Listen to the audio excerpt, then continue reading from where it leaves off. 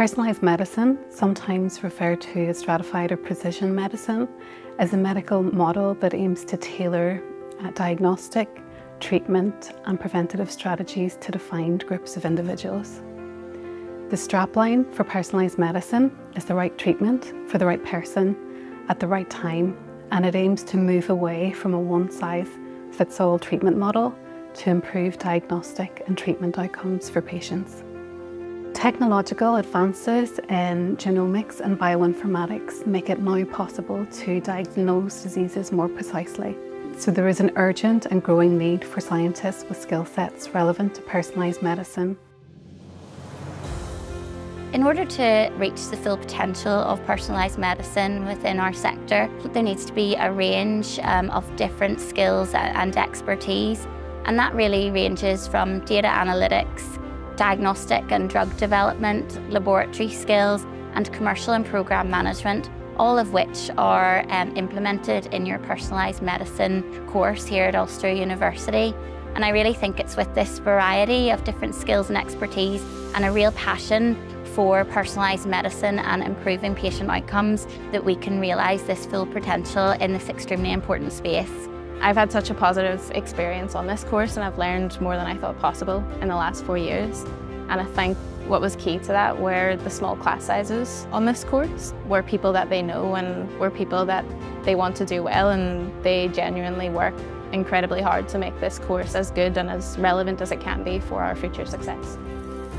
We have a range of basic science, translational and clinical research programmes which address health priorities in the fields of childhood cancer, diabetes, cardiovascular disease, arthritis, Alzheimer's, motor neuron disease and mental health disorders, many of which apply cutting-edge data analytics.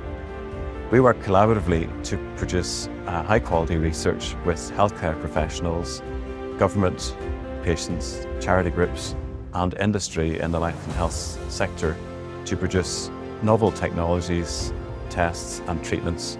Pharmacogenomics or drug gene testing is a good example of how personalised medicine research could really impact upon the local population. We have developed tests which are able to use a patient's personal genetic information to cater the treatments to their need and to adjust the dose or to switch treatments altogether to improve the safety and efficacy of those treatments.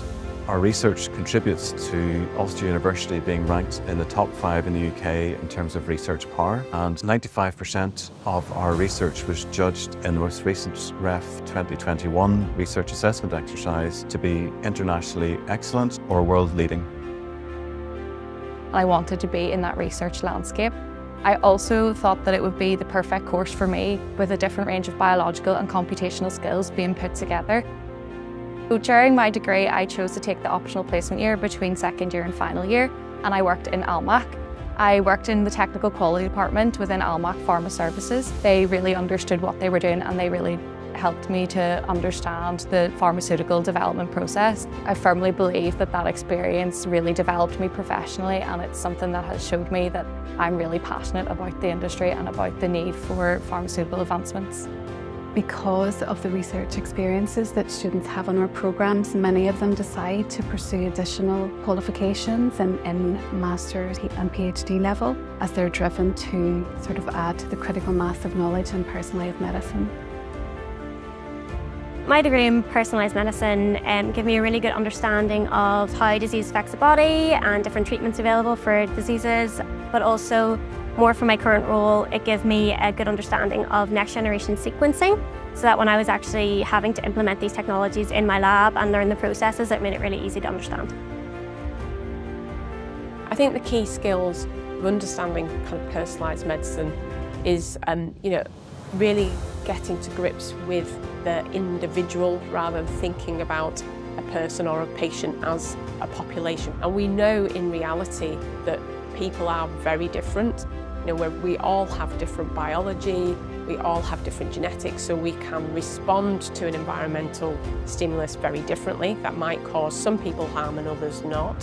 So I think the challenge is going forward is to kind of understand that personalised medicine is core to the development of medicine for the future, core to the treatment that I give to my patients, so that we can individualise any treatments that we give to patients, so that we can maximise the benefit of treatments and minimise the harm from treatments as well. Having completed the personalised medicine course, I don't know if I'd have ever realised how much I enjoy and want to pursue research. I hope to go into research in the future, hopefully in the area of neurodegeneration. I want to research to get involved with cancer therapeutic and new diagnostic tools and hopefully bring these skills back into industry once I finish my PhD.